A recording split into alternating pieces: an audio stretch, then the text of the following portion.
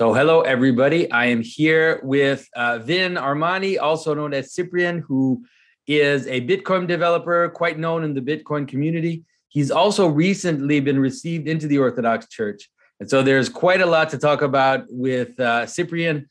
He's been following my work for a while. We've been engaging on Twitter. We've also, we planned to talk a bit earlier before, and it just didn't work out. So this is actually a good time, since he has been received into the church, to figure out what is the connection between Bitcoin and his journey into the church and all the things that he's discovering. So I'm pretty excited about this conversation today.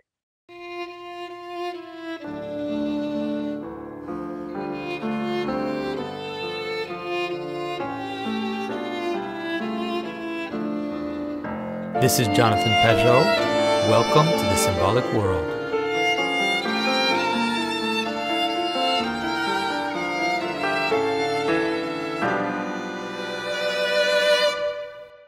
So Cyprian, thank you for joining me today. Oh, it's a pleasure and an honor. As you said, I've been following you for years now. So I've appreciated the work that you've done. And then when you were started to become interested in talking about Bitcoin, I was like, okay, well, if this can happen, it can happen. And I think that now is definitely, we had spoken about it, some months ago, but I think now is definitely the time to have this conversation. And it's interesting because, you probably follow this, that I'm a little suspicious about the coins and Bitcoin. Good. Just in terms of what they are and what they're doing and everything. But it's funny, there's a personal connection now that's coming in, which is my son, who's 16. He said, Dad, I really like to start investing in these cryptos. And I thought, okay, you're 16. Like he wanted to put almost all the money he made, like in his job, into this. And so I said, okay, well, let's do it together. So we both put in a certain amount. And so we're trying to figure it out together. So it's actually a funny time because I'm doing this for him, but at the same time, I guess I have to figure it out. I have to kind of solve my problems with Bitcoin. And so tell me a little bit how you got involved into Bitcoin. I have a very sort of interesting history. I've led a pretty interesting life. And in 2012, I was in Las Vegas. I was in basically an all cash business, and I had a lot of cash. And my background is as a software developer. So that's my professional background since my youth. It's kind of been the confluence of, let's say, entertainment and media and art and technology. And so those are my two sort of life interests. And so I found a way to combine them throughout my career. And I was looking at different options of what can I do with this money? Like I started out with money in my safe at home, and then I had to get a better safe. And then I spent all my days after I would leave my home thinking about the money that was in my home. and that wasn't very nice. And so Las Vegas is actually a great town for cash, as you could probably imagine. I imagine. I've never been to Las Vegas, but I imagine. Yes.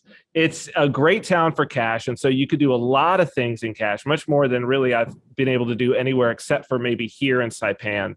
And, I tried some things, anonymous private vaults and some other kind of cool and fun things. And then I recalled that I had, heard about this thing, Bitcoin. And I think maybe I had seen either some article or some developer friend reached out to me in 2012. And I said, let me check it out, and found somebody that I could just do hand-to-hand transactions with, and did a few of those in late 2012. The price was $15 per Bitcoin. 2012, man. Yeah.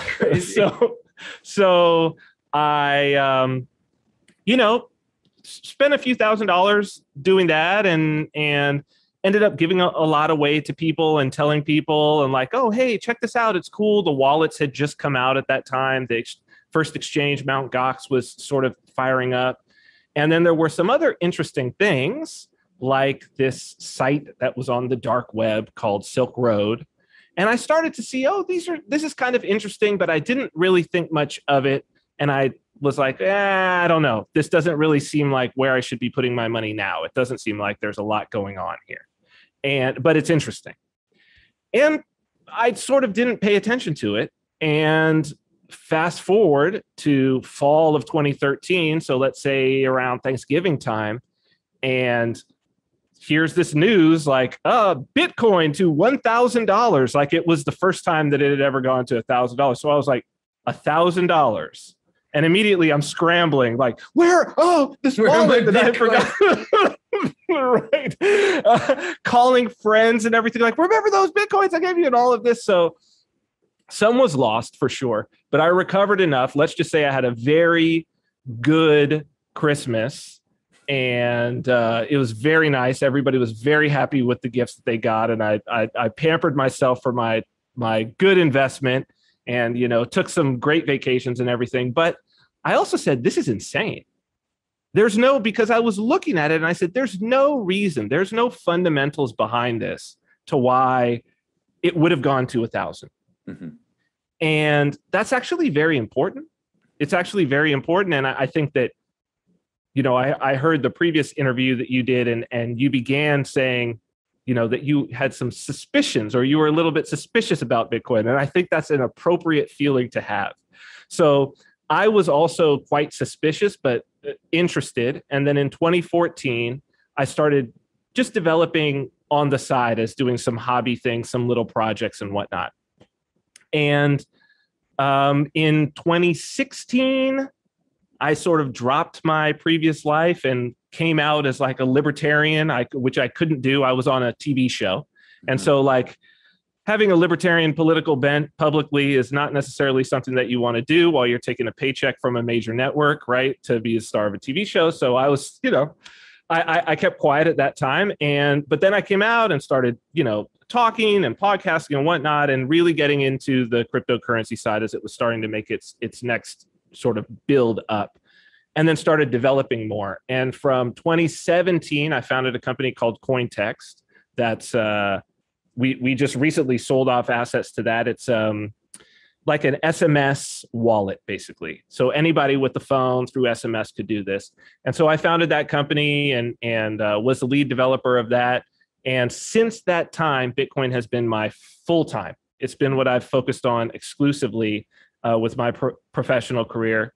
And I've just really enjoyed delving deep into it. And since last year, I've been doing this school, Bitcoin Mystery School, which we can talk about how that came about because it's directly tied into my journey to Orthodoxy. And, at this point, we've got hundreds of students who are in there. It takes place every month. There's now a continuing education course. And I wrote a book, finished the book that I had been writing called Render Unto Caesar, that is tying in these philosophical elements of Bitcoin. And I think that there's a really important conversation to be had.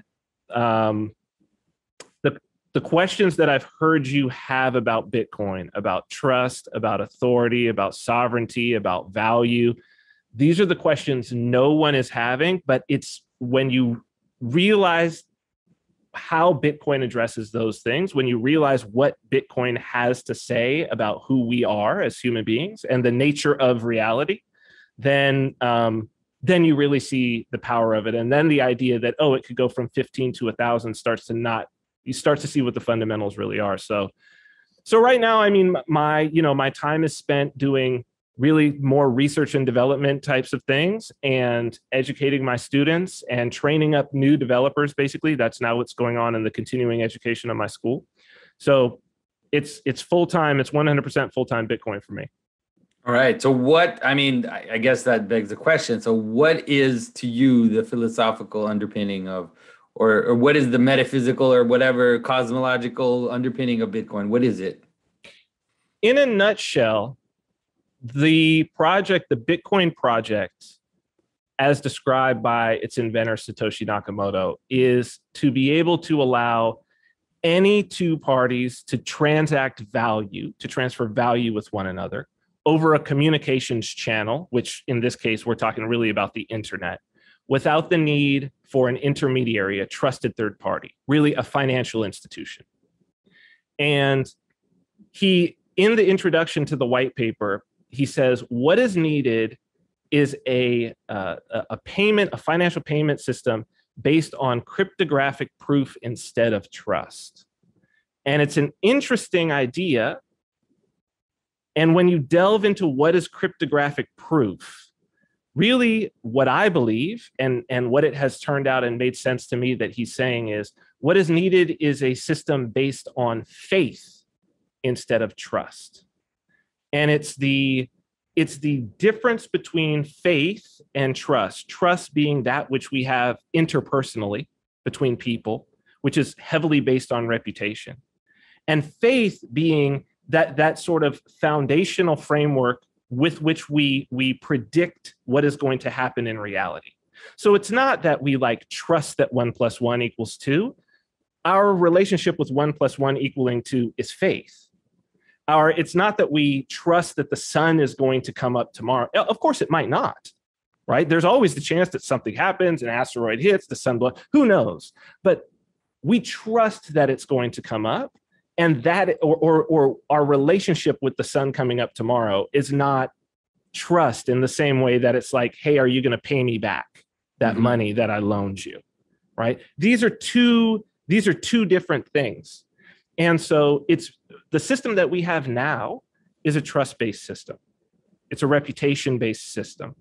It's the only way that we can move funds from one person to another and exchange values. So as we move into this digital realm, we have a system based on trust. And I think very soon, very, very soon, and Canada may be one of the places that it starts, people are going to start being cut off from that system as they're being cut off from other aspects of life. And that trust can be revoked. But you can't revoke the sun rising tomorrow. You can't revoke 1 + 1 = 2. And so this is what Satoshi is delivering. This is what Bitcoin has the capability of delivering. Okay. And so it's a very different, it's also like nails on a chalkboard to me when people talk about Bitcoin is money and then go on to tell you all the things about money. Bitcoin is definitely not money. I've been saying that for years now. It's something completely different from money, or at least, so I'll give you an example. I'm sitting here on my deck. I'll tell you how Bitcoin is money. I'm sitting here on my deck. There's things that fly by.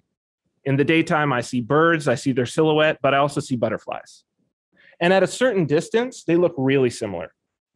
And then at night, sometimes I'll see bats, right? But it's like somebody saying Bitcoin is money is like somebody saying, oh, see that butterfly, that's a bird. Now, let me tell you all about birds. Mm-hmm.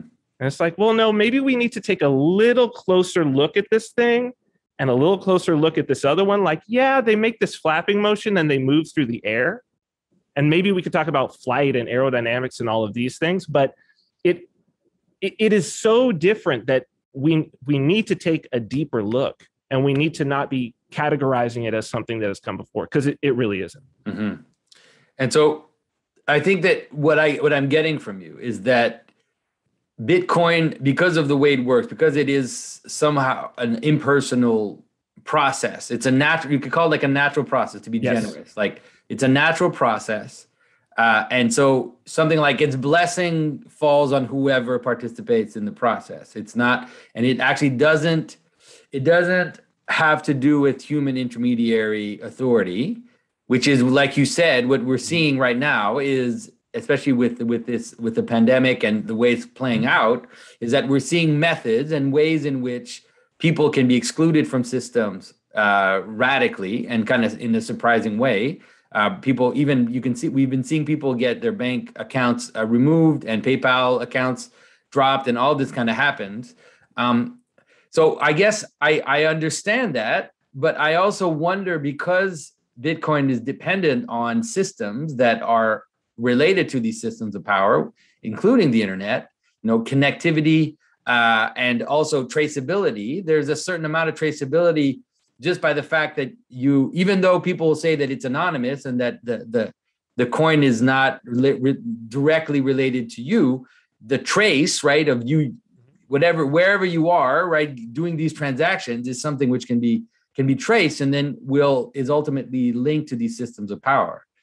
So, I mean, that's my impression, maybe there's ways around it for people that are super tech savvy and are on the dark web and all this stuff, but it seems like it's at least like for most people, they'll also have to use all these intermediary organizations like exchanges and wallets and all of this stuff, and then to get the money, you get it.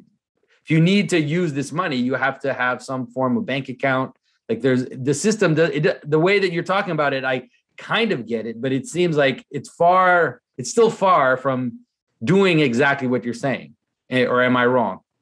Well, interestingly, you are right for one story of Bitcoin. So Bitcoin actually has two parallel narratives that are happening. And it actually comes from the very start and the way that Satoshi put it into place. So there's Bitcoin, the concept of Bitcoin. And with this concept of Bitcoin, that it really actually isn't dependent on the internet per se. Any way that any digital means of attaching to machines, you would be able to do it. The cryptography and all of that, the consensus rules, all of these, you can make your own networks. And this is kind of the idea of the concept. So this is what I'm primarily focused on. And this is where let's say, this is the lifeboat. The lifeboat is in the concept. But you are absolutely right in terms of this other thing and how Bitcoin has manifested itself.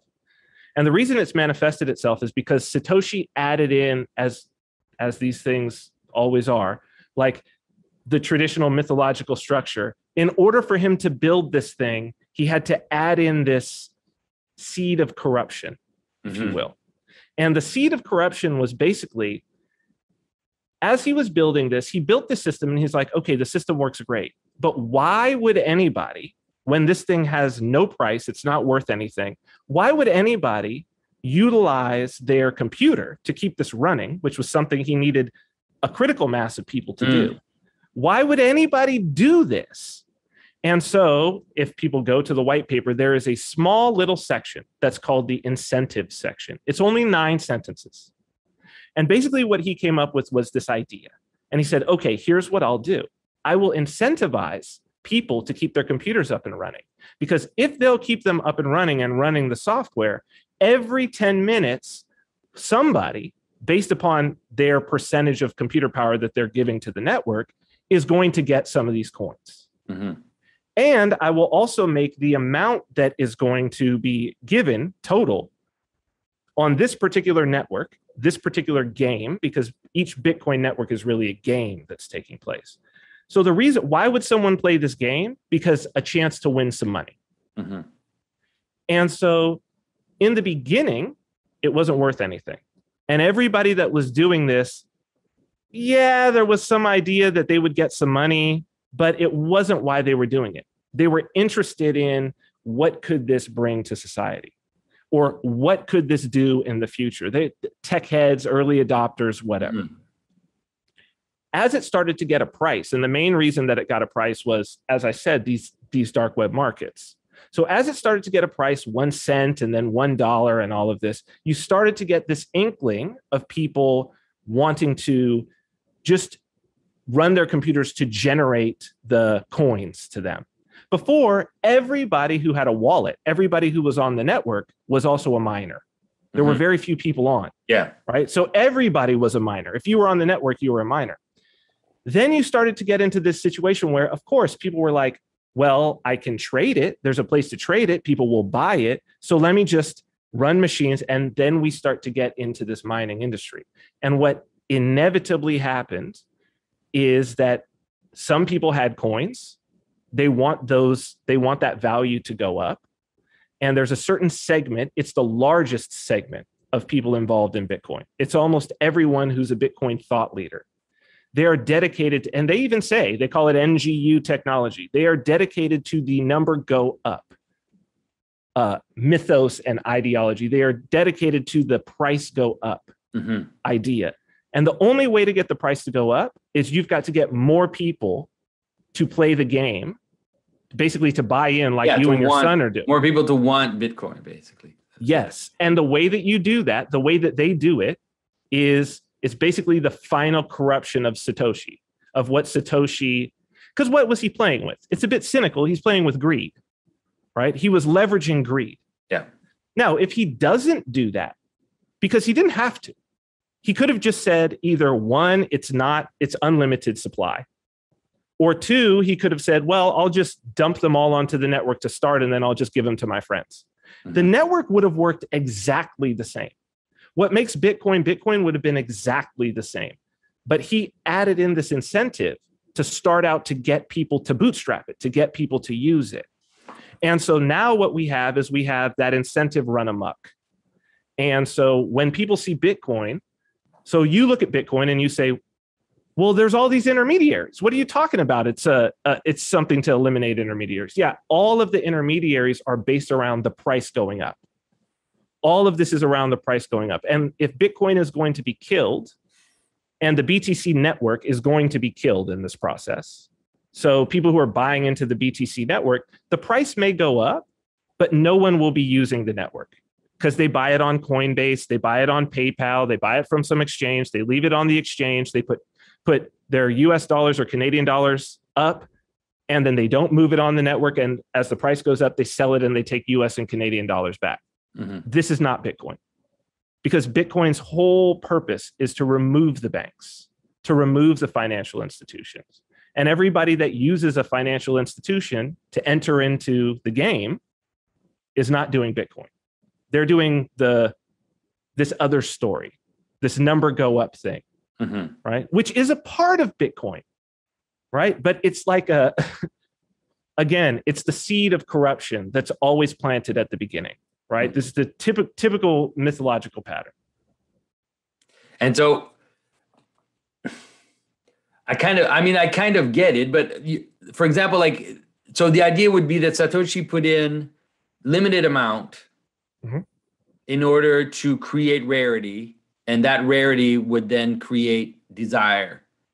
And that desire then would incentivize people to mine the coin, let's say. It's the appearance of rarity and the appearance of scarcity. Right. So these same individuals will say, oh, it's the first digitally scarce asset, which is just absurd. It's an absurd statement to make because the digits in digital are ones and zeros. The number one and the number zero cannot be scarce. Mm-hmm. And also the idea that anything digital would be scarce.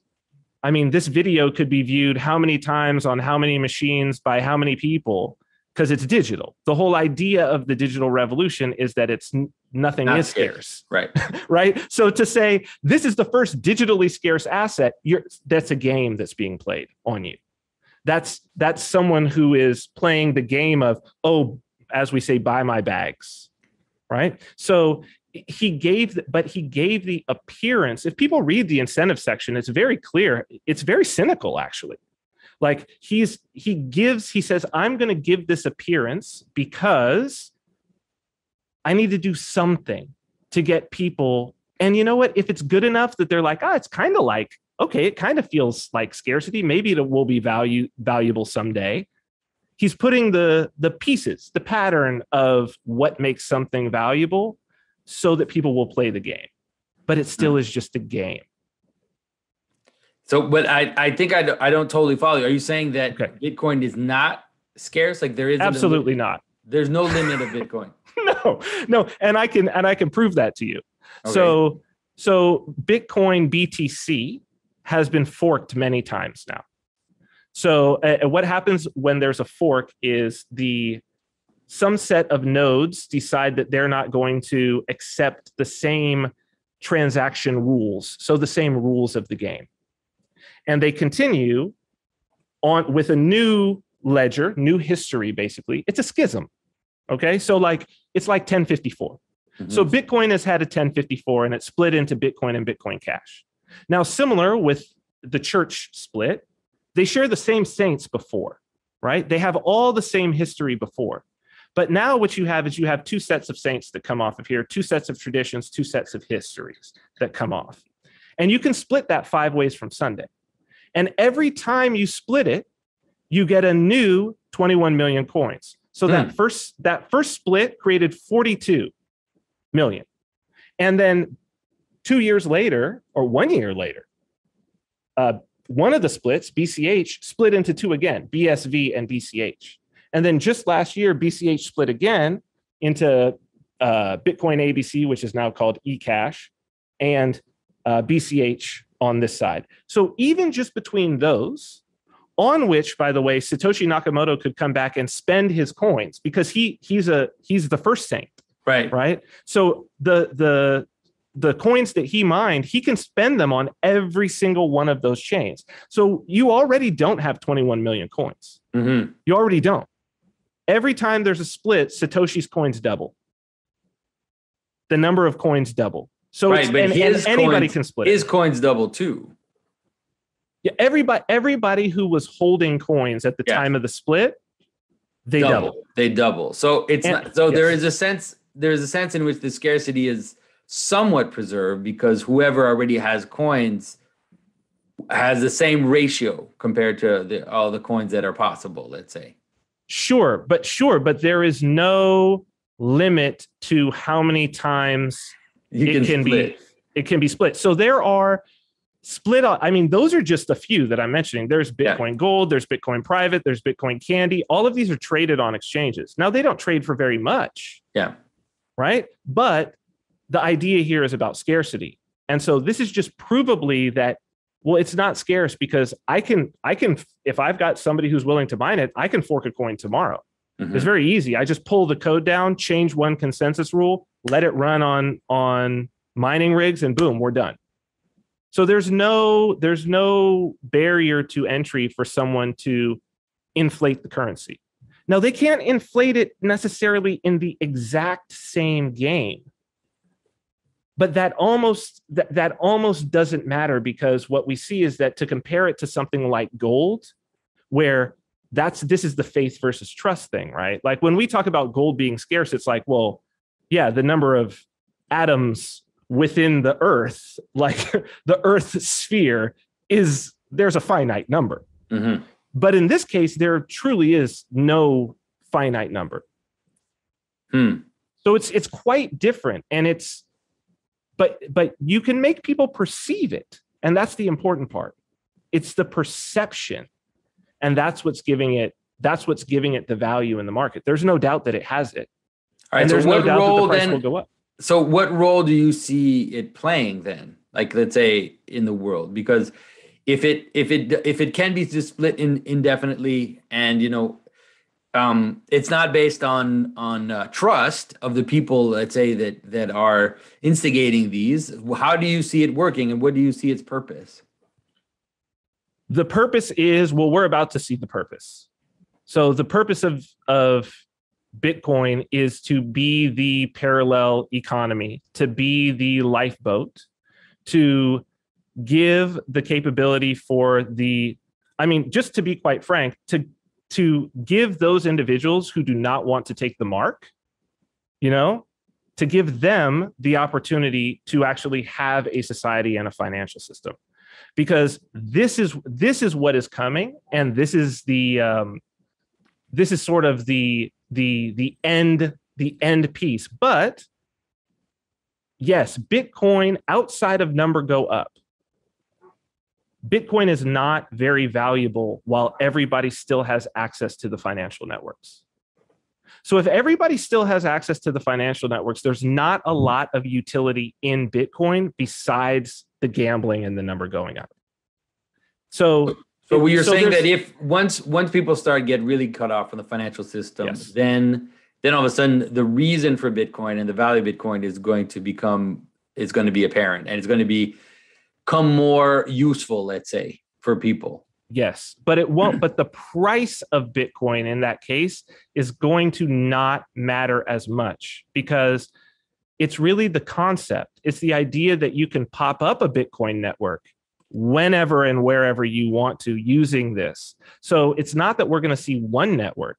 It's that we might see, for every one of these communities that's around, we might see an individual network within that community. And so it's actually the knowledge of how do you constitute a Bitcoin network? What are the principles being used, the cryptographic principles, the proof of work? This is the important part, because if you have that and some ability to manifest that in code, then you can pop these things up. So yes, in some ways, I'm very glad that the number go up is happening, because were the number go up, and I'm not poo-pooing it for that reason.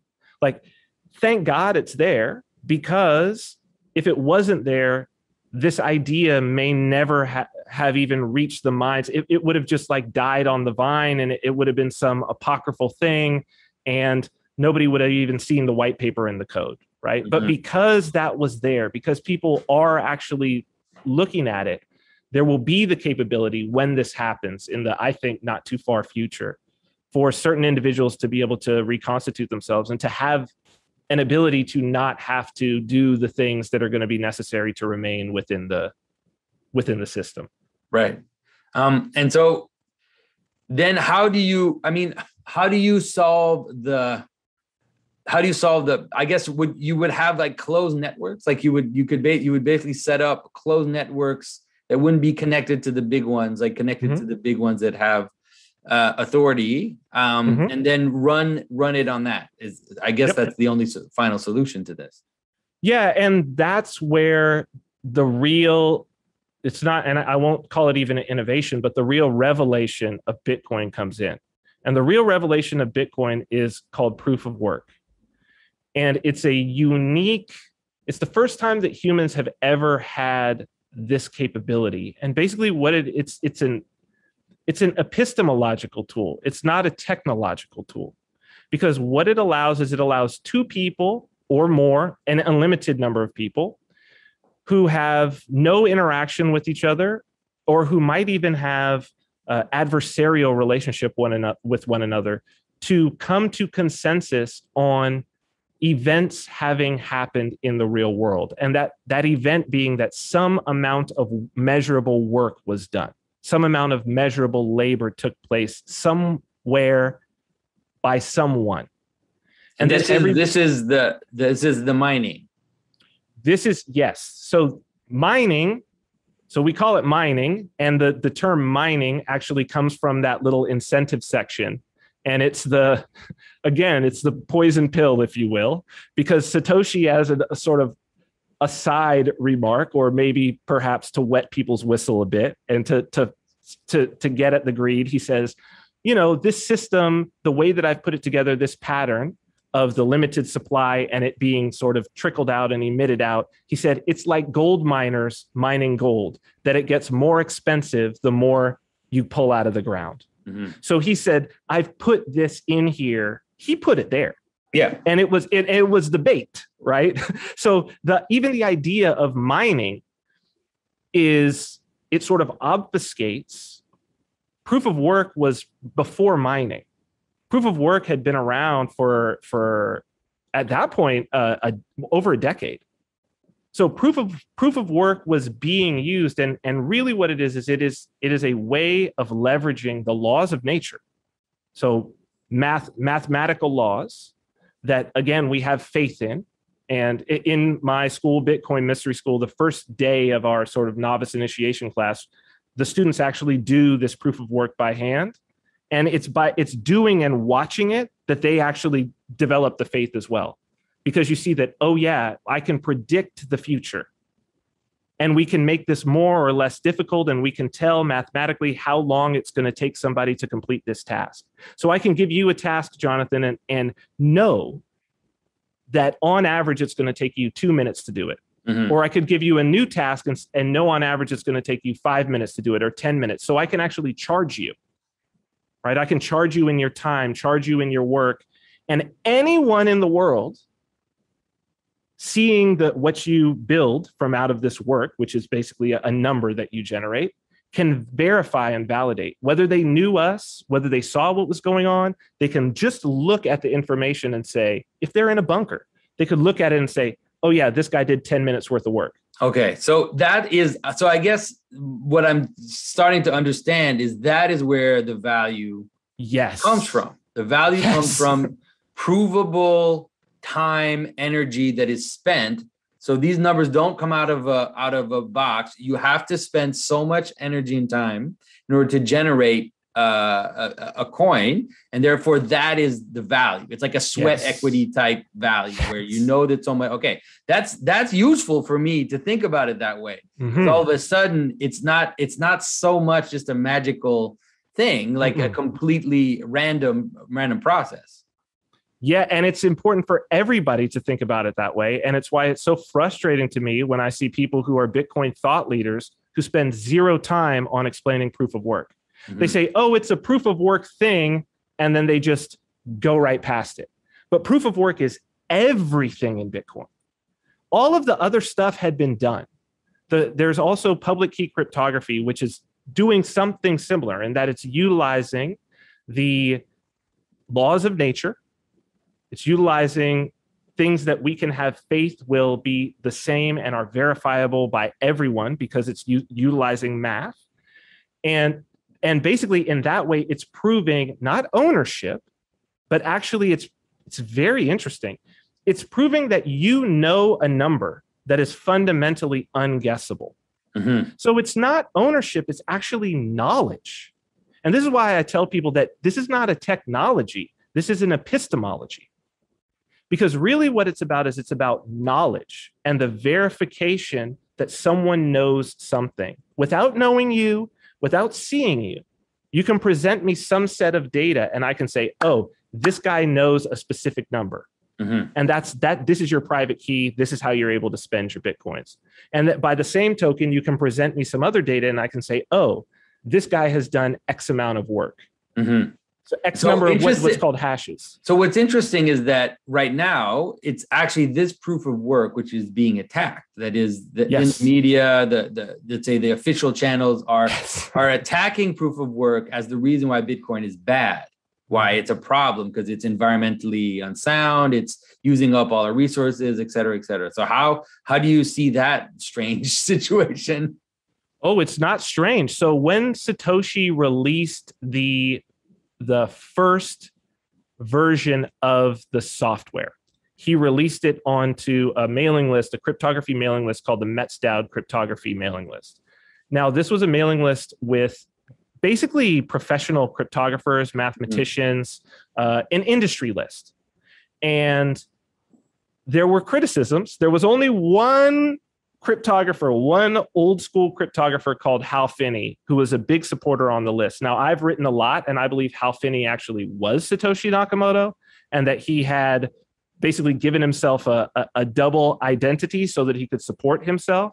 There's also some other things that Hal had been through. The cryptography that's involved years before that was considered a munition by the government.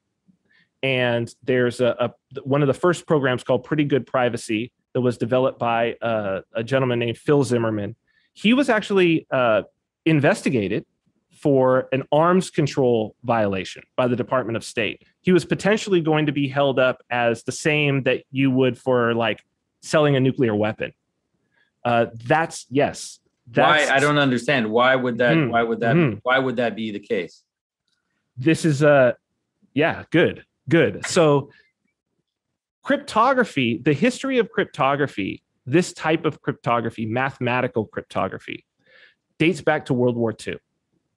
And this is what was going on at Bletchley Park with the Enigma machine and cracking the German codes.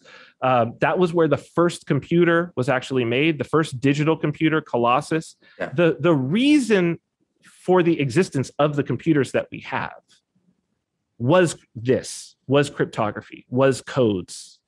And these were considered to be basically state secrets. They were completely in control, under the control of the NSA. I'll read you, I found an interesting quote lately that I said, I'm going to read this to So in 1976, when this technology was basically dropped by, there's 6 guys that are involved. One of them is a guy by the name of Whitfield Diffie.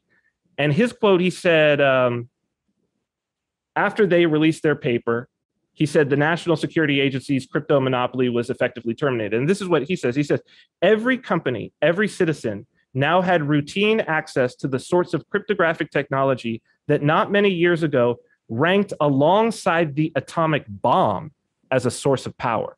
That's how valuable the cryptography that's used in Bitcoin was viewed, let's say, from World War II through the 70s and 80s. What's being used is munitions grade cryptography. If you send a message using this, no government can decrypt it. So states were holding these things as secrets. And so the idea to think that it's like, this is a weapon of incredible power, and people don't know that that's the case. Right. So this is one of the things, this is why I do my school. The second day, we spend it all on cryptography and showing people that, like, yeah, right in your Bitcoin wallet is the capability for you to do this type of cryptography and send these types of messages. Most people have no idea. Right. This is not part of the number go up narrative. Right. So going back to Satoshi releasing this, when he released it, the president or one of the founders of the Electronic Frontier Foundation, as a matter of fact, happened to be on that list. And his criticism at that time, this is 2009, this is a day after it's released. No one is even mining it. It's running on like 3 people's laptops. He's saying, I just wish that we don't have more computers running this, spewing carbon into the atmosphere. So, okay. That's hilarious. Yes. And this is 100% true. The emails are there. You can go and look.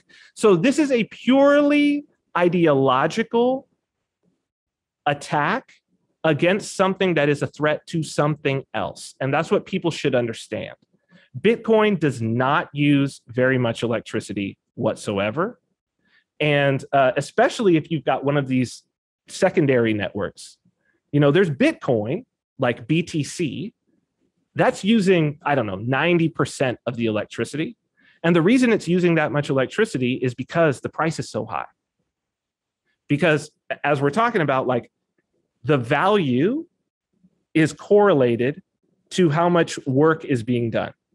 So if it costs me $10,000 to generate one Bitcoin, I obviously can't sell that Bitcoin for less than $10,000. Yeah. Right. And if Bitcoin is going for $50,000, I've got to do $50,000 worth of work. Well, that $50,000 translates to more electricity. Right. So, but the price is apropos of nothing, Jonathan. That's the point. The price is only related to how many people are coming on into the number go up cult. But there is a way in which that proof of work is going to stabilize the price. Like it is going to limit it going back to $15, let's say. Because if that happens, then the whole system stops. Everybody stops mining. If it goes down to a certain level, it just stops. No, you don't think so? No. People would keep mining. It would use a lot less electricity. The issue, and the number go up cult will present this, and to a certain degree, it's correct. The issue is that the way to disrupt the network is to acquire 51% of the total amount of work that's being done at any given time, right? So this is a 51%. If you do that, you can control the consensus. This is built in. This is the threat. And so the more it's worth, the more its work is being done to outperform the others. Yes. And the number go up cult calls this security.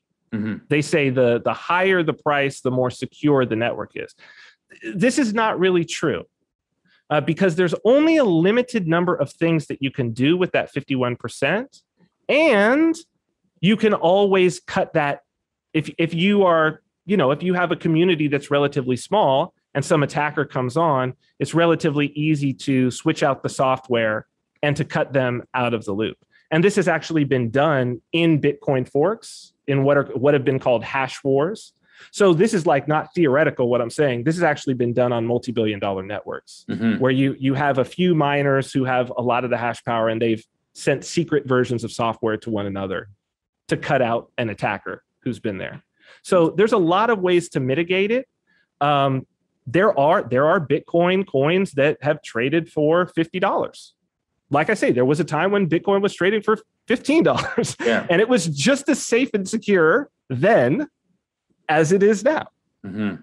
In terms of the actual attacks or anything that happened to it. So it's really, if there's one network, yes, it's a problem.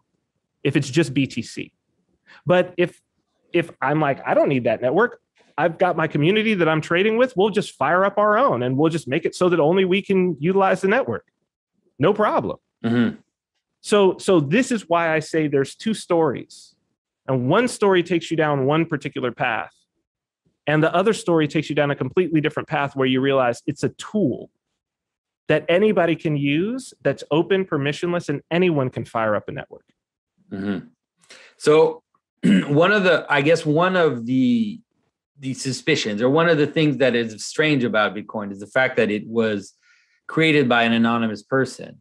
Mm-hmm. And so this, of course, opens up the thought that there's something else going on, that it's actually being released by some kind of state actor or something more nefarious.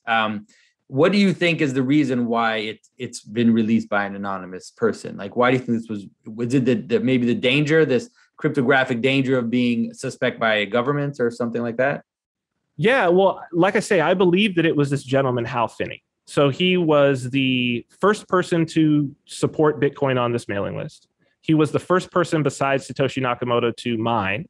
He was the first person to receive a Bitcoin transaction. He received the first Bitcoin transaction. He was also the first person to ever tweet the word Bitcoin. So his Twitter handle is still there, at HalFin. And you could go down to January 9th, 2009, and there's a tweet that says "Run in Bitcoin." And it's interesting because it's kind of a pilgrimage site. Mm-hmm. For Bitcoiners. You'll see throughout the years, people have gone and they leave little, it's like going to a tomb, because he died of ALS, actually. Okay. So he became paralyzed. He died in 2014. And his disappearance and becoming paralyzed coincided with Satoshi's disappearance. But Hal Finney was the second developer also on this PGP project. So he actually witnessed his friend, Phil Zimmerman. He was actually working for PGP until he died.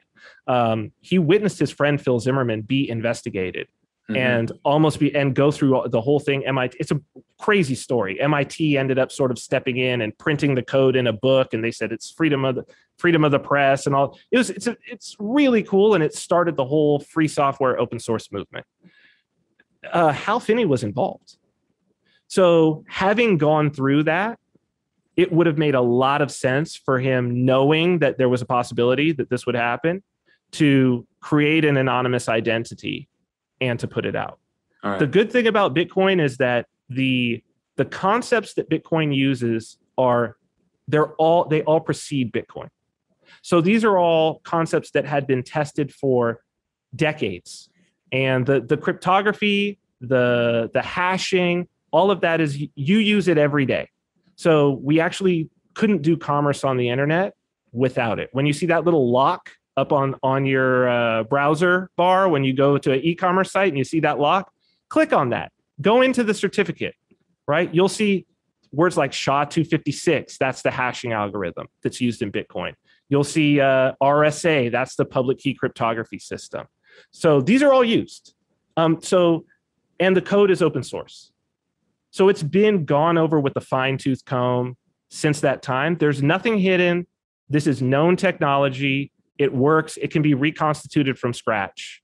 Mm-hmm. So, I think the state actor thing is mostly not Bitcoin itself, but rather create, how can I say this? To create a threat which is strong enough so that it will justify the government creating its own digital currency, which will have many strings attached. It seems like this is happening now. I saw an article recently about creating programmable digital currency in England, for example, where in the code of the currency, you can decide what it can be spent on. You could decide that the money will lose its value after a certain time. They can only be used by certain people. Mm-hmm. Like, this is something which is live happening right now in terms of, and it seems to be in some way a reaction to the crypto world saying, okay, well, we need to now create our government, because this is all dangerous. This is dark web. This is all this illegal stuff. We need to create our own digital currency to compete with that.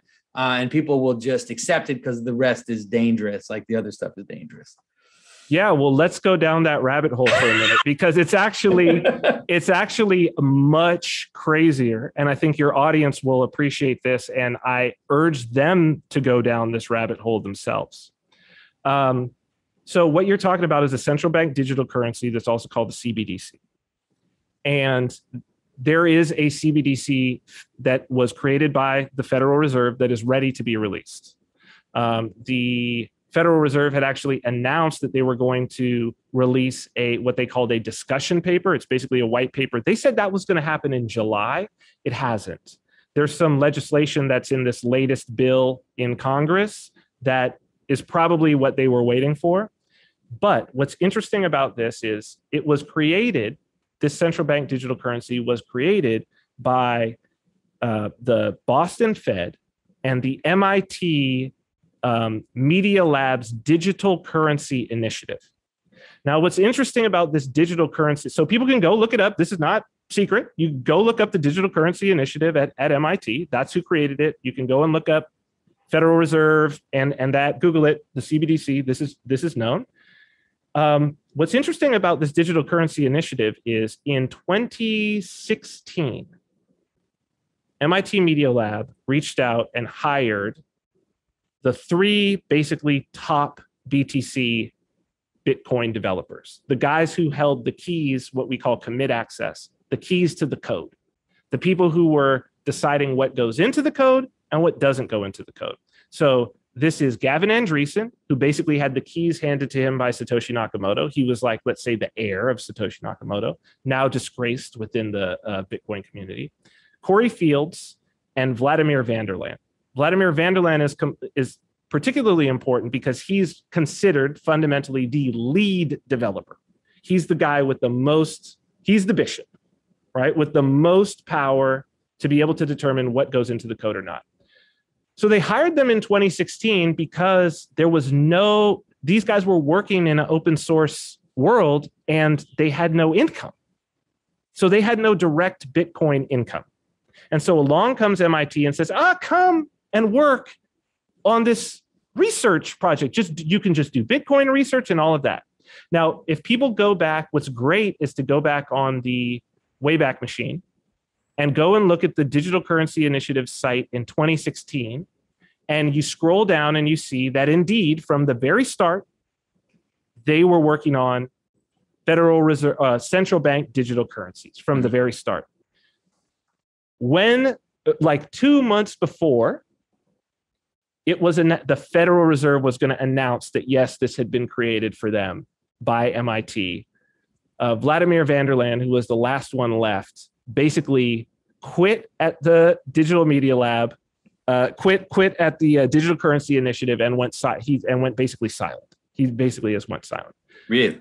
So what we come down to is the lead developers of Bitcoin, of BTC, of Bitcoin Core, the main software, are the ones who built the exact currency that you're talking about for the Federal Reserve. They're the ones who built it because, again, money. Mm-hmm. At the end of the day, it was about, well, I got to feed my kids. Like, how long is that? We're seeing that this is the narrative, right? The I got to feed my kids narrative is leading to everything. Now, one additional tidbit that's very interesting. The head of MIT Media Lab is a gentleman by the name of Joi Ito. Right around the time that the Epstein scandal broke, he was forced to quit. Why was he forced to quit? Because it was found out that around the exact same time that they started the Digital Currency Initiative, Jeffrey Epstein was donating a ton of money. And there's emails, some of it even in the name of another individual that we've seen quite a bit who used to run a tech giant and is now sort of retired from out of that, in his name. And emails saying, this is coming from that gentleman, but please mark it down as coming from Epstein. Mm-hmm. Okay? Now, I'm not saying what that was going to fund, but when you understand that the Federal Reserve was secretly funding their centralized version of Bitcoin using the exact characters who were at the same time working on Bitcoin Core, people can go down that rabbit hole themselves, but it's just like all of this is real, right? So Joy Ito, he was disgraced. He had to resign. It was you could go look at New York Times, all of that, because Epstein was giving money under the table to them and he was hiding it. Yeah. So it's coming. So Jonathan, again, like that's coming. That's here. It was built by the same people that built Bitcoin. And it's not that it's a reaction to Bitcoin. It's not that it's a reaction to Bitcoin because Bitcoin's bad. It's that it's a reaction to Bitcoin because Bitcoin is powerful. So they were like, no, we need to have our own Bitcoin, but no proof of work. None of this stuff. We control it. Yeah. We control it, centralized, but all the rest, the cryptography and everything, because Bitcoin works. Mm-hmm. So it'll continue to be a kind of fiat currency, but it will be digital and it will be traceable and it will have all the, let's say, the cryptographic power of Yep. And programmable as well, which means you can get money in your account, and then if you write the wrong thing on Twitter, the numbers can vanish. Yes. Yeah. Or just be locked. Yeah. Man, it doesn't matter if it vanishes because they can also create as many as they want, right? Because the proof of work is what's controlling the emission schedule. But when they want to print new money, no problem. Yeah. They just press a button still. Believe me, they're not going to give themselves a 21 million limit. Okay. That's not what's going to happen with the central bankers. Yeah. But it's mostly the idea of being able to lock people out of the economy in ways that we haven't seen yet. That is the key. It's not just lock people out. I think actually one of the most nefarious and frightening scenarios is expirable money. Yep, that's right. So they send you the funds and they're like, if you don't spend this in 30 days, it's gone. Money with the self-destruct. A soft communism. You get your allowance and you also can only spend it on certain things. And then it disappears. Yeah. So this is here. Yeah. It's ready to be released. I can't imagine that it's not going to be tied to all of these other things. Yeah. And that same digital currency initiative built for Japan, for China, there were a few, there's like 7 or 8 countries that they built for UK. So it's all coming from the same place. It's all coming from the same place. And it's all based around the fundamentals of Bitcoin. Mm-hmm. All right. So I guess now that we're at the end of this very dark scenario, I do want to hear about, and of course I'll laugh when I say that. I do want to hear about how this whole process kind of led you to Orthodoxy, because to me it seems like a strange thing, how these things can be related. It is very strange, actually. So, as I said, I've been working in this space for since 2017, full blast, and I've gotten a chance to work, with some of the biggest companies on really great projects. But I've also been lucky that I've been able to work with individuals who I was ideologically aligned with. So it hasn't been these sorts of exchanges and the Coinbases and whatnot. It's been, companies like Bitcoin.com and others who are more focused around this vision of sovereignty, of financial sovereignty, and people having that and Bitcoin being able to deliver it.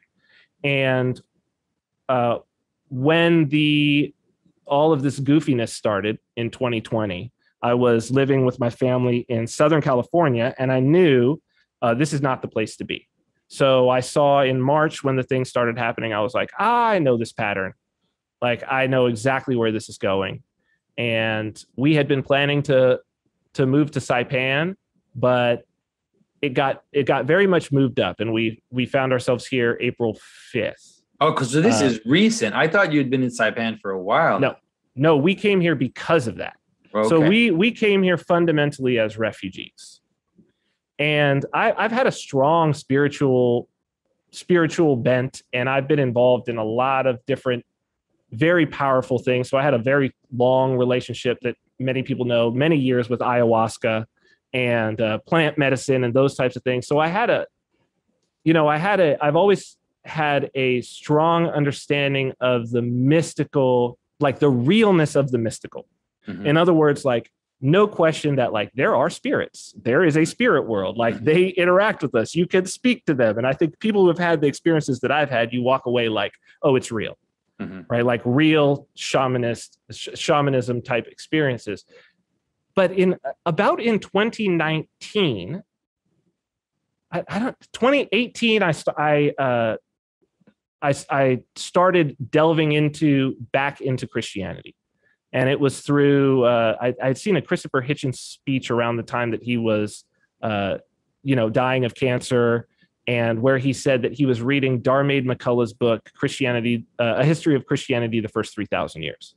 I said, oh, this is very interesting that this avowed atheist would be like crowing about how excellent this book was. Mm-hmm. And so I got it on audiobook, and it was sort of over the course of the year when I would do yard work on Sundays, it was like, okay, let me just dig into this, right? Hadn't been to church since I was a kid, had been exploring all of these other things. And I was really struck getting back into the ancient church about how little I didn't know in terms of that history. And then started into a practice of prayer. Of course, I don't know what I'm doing, and fasting. And I started to get and I was working on Bitcoin and some very difficult problems at the time. And through the fasting and through this, what I now understand was developing a system of prayer.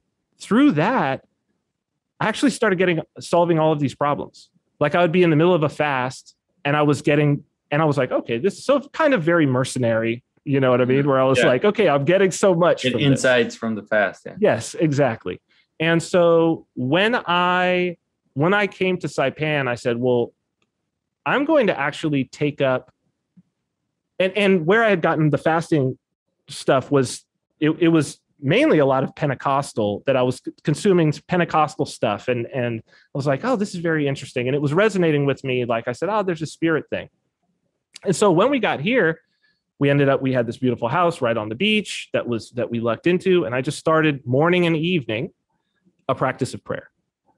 And I don't know how it was that I started doing the Jesus prayer, right? So I don't know how I ran across it. Maybe it was from a Pentecostal thing, but I said, I'm going to do this, and this is where I'm going to go, and I'm going to start with this. And it was actually it was coming back off the beach that I had this flash that said, you're going to do this school. It's going to be called Bitcoin Mystery School. You're going to teach these things. You've been working on these things. You're going to teach these things. And I was like, nobody wants to, what? This doesn't even make any sense. But I said, okay, I'm going to follow it. All right. Because I was writing my book. I was getting a lot of insights from my book, from this practice of prayer. And I just announced, hey, I'm going to do this thing, put a thing up. And somebody who I had spoken to in the past reached out to me and said, cool guy. And he said, hey, there's some guys in my parish. I'm Orthodox. I knew he was Orthodox. Like, there's these guys in my parish. We would like to all do this, like as a group. We've been talking about like things that may be needed in the future. We think Bitcoin's important. We'd like to do this as a group. I said, oh, awesome. You guys can be like my guinea pigs. I'll do a private course. You guys will be the very first course.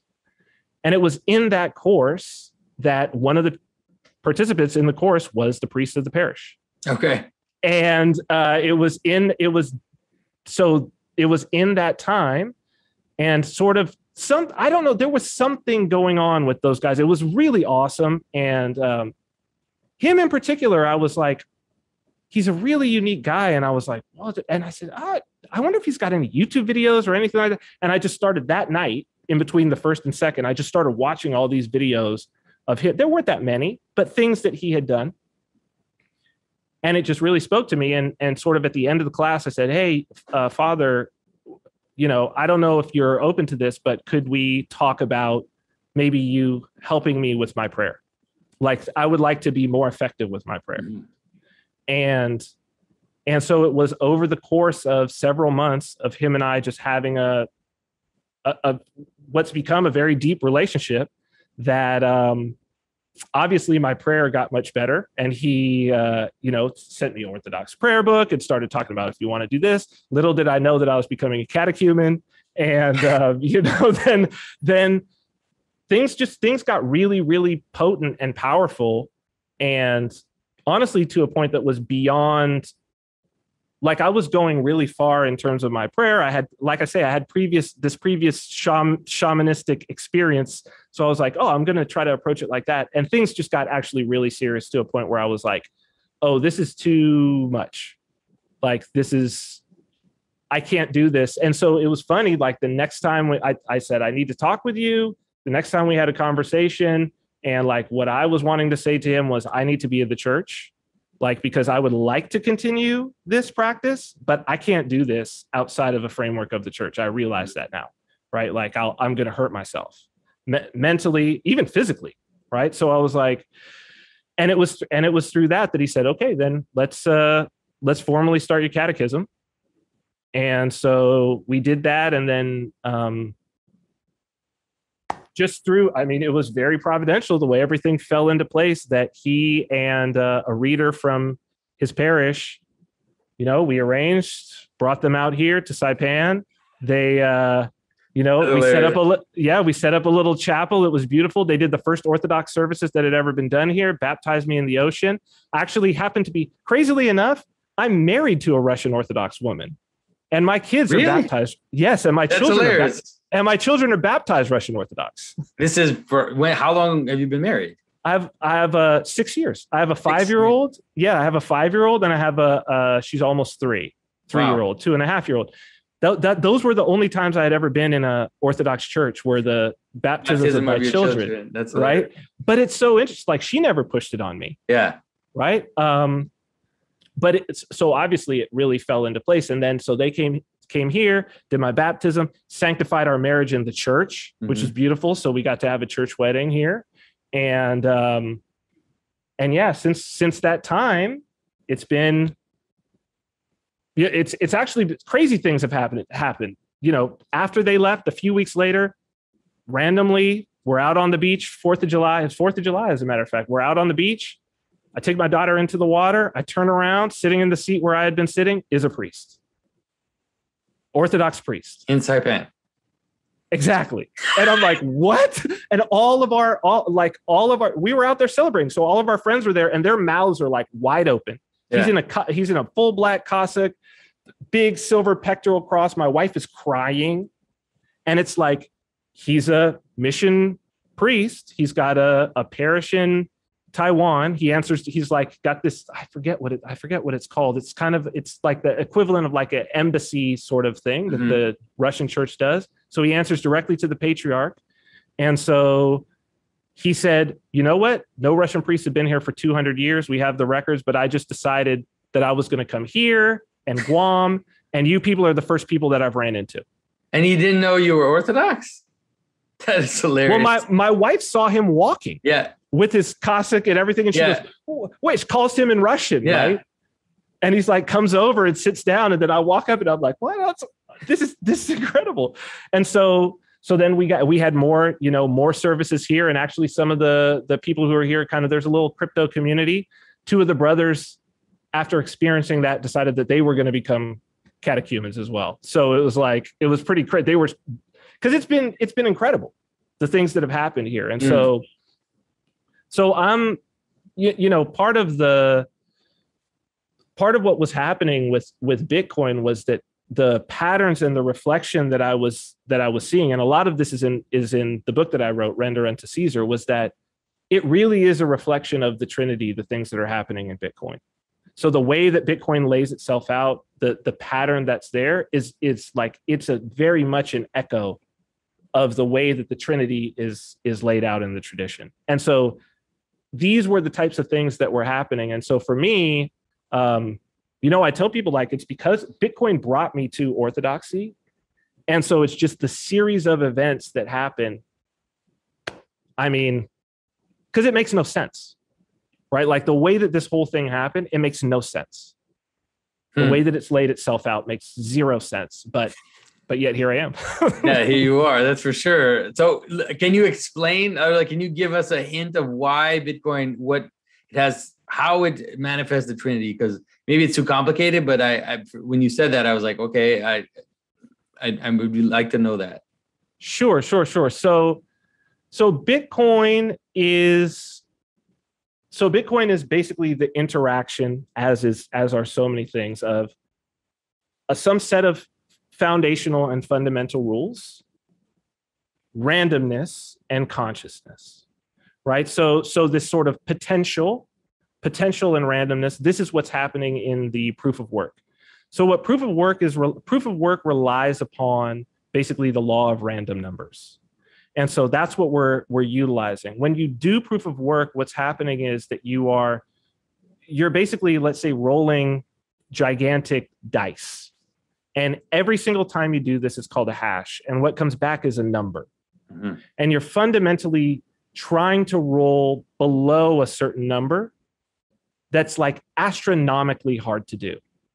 So if you tried to do this by chance, I mean, to give you an example, like we're talking about exahashes that are being done on these Bitcoin networks. So it's a million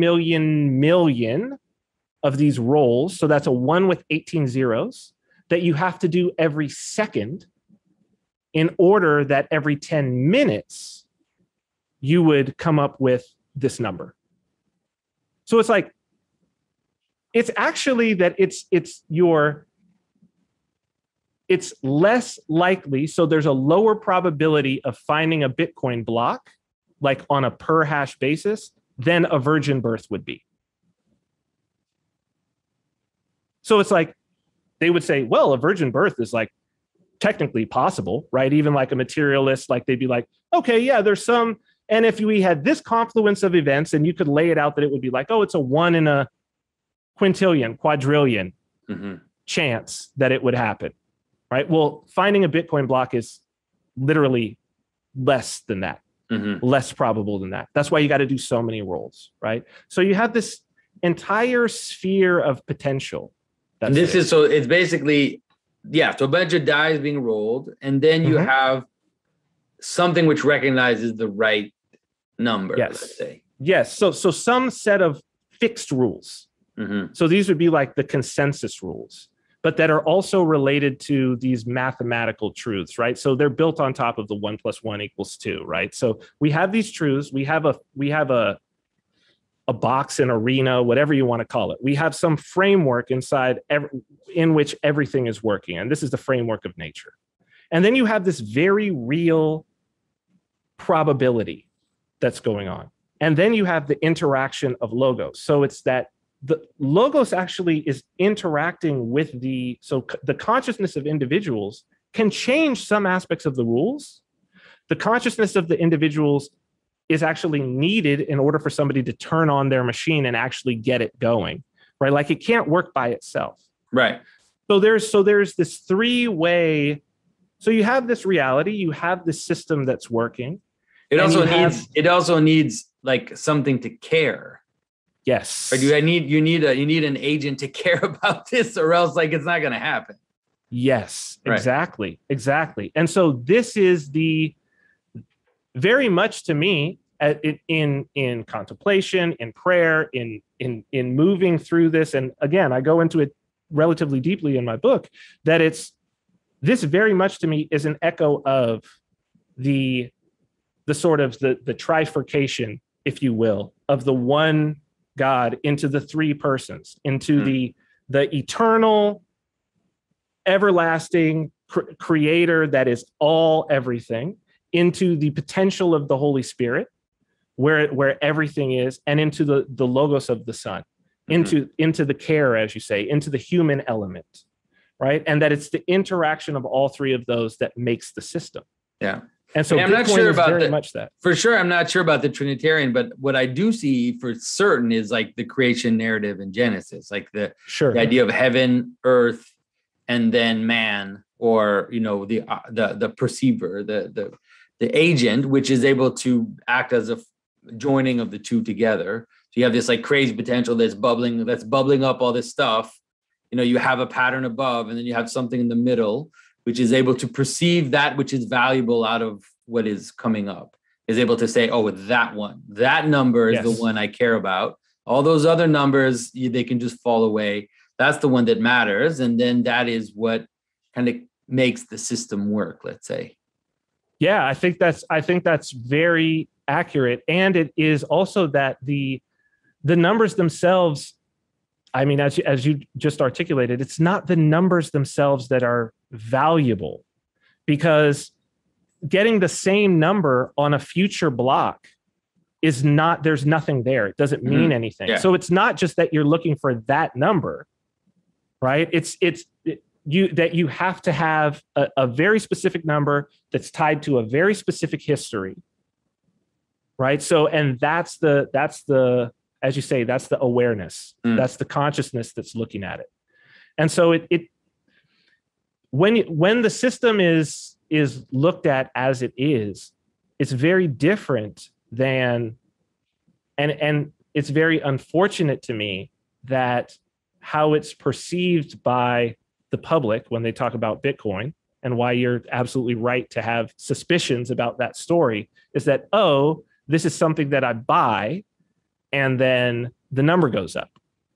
And then I sell it after the number has gone up, and here I am. And it's like, no, it's really a lot deeper than that. There's a lot more going on, and it's brand new. All right. Listen, we've been going for quite a while. So I think you've definitely brought me at least along in understanding the manner in which it generates value, and at least, how we can understand it as a kind of this cosmic pattern of how something has meaning, let's say. And so it's helpful. I still definitely need to think about it. And interestingly enough, I guess I'm being dragged into this right now. And so I will start to kind of experiment it in participation with my son and see, I don't, at least for now, it's not, how can I say that? I'm not attached to it. And so like for me, we put in a bit of money and we're just kind of watching it. It's like an experiment for me. So I'm just trying to figure out what it is. And so, so I will continue on. Thanks for your time. And absolutely. Well, what I would say, Jonathan, with that is pull it off the exchange and put it in a wallet and send it between your son, send it to people, use it. Right. Because I understand, like you've put in the bit of money and you're watching it go up, but it's like, if you do want to feel it, if you do want to explore it, like you're going to need to use it. Right. But so you're going to need to like there's ways like the idea that you could use it only works if you exist within a network of people that are like I would need to be like, let's say in your network of crypto users where we all recognize this. And so we can use it to exchange between like amongst each other. Right. But right now, I'm not in that. Like I don't have a world around me where I can say, oh, like the guy who comes in, I don't know, a guy comes to mow my lawn, and so I like send him some Bitcoin as like a payment for it, let's say. But that doesn't, like, at least now it does, at least in my world, that doesn't exist. Well, maybe what we could do is maybe for your your carving class or one of those things, start accepting cryptocurrency. And if you want some help with that, yes. And then you can be in the community. I will promote that to my community and tell them, go get into Jonathan's class and pay with crypto. I sell all my books for crypto. I sell my classes for crypto. So it's like, that will give you the opportunity. There's nothing that allows you to feel the power more than actually not buying it and waiting for it to go up, but to actually sell goods and services and your labor and to get it in exchange. To use it, I would love to help you. All right. Yes, I would love to help you do that. All right. I will definitely keep that in mind, because I think that I agree with you that it's the only way that I can really understand what it is. And so we'll see what happens, everybody. We'll move slowly down this path. So thanks for everything, Cyprian. And I'm for sure we'll talk very soon. Thank you, brother.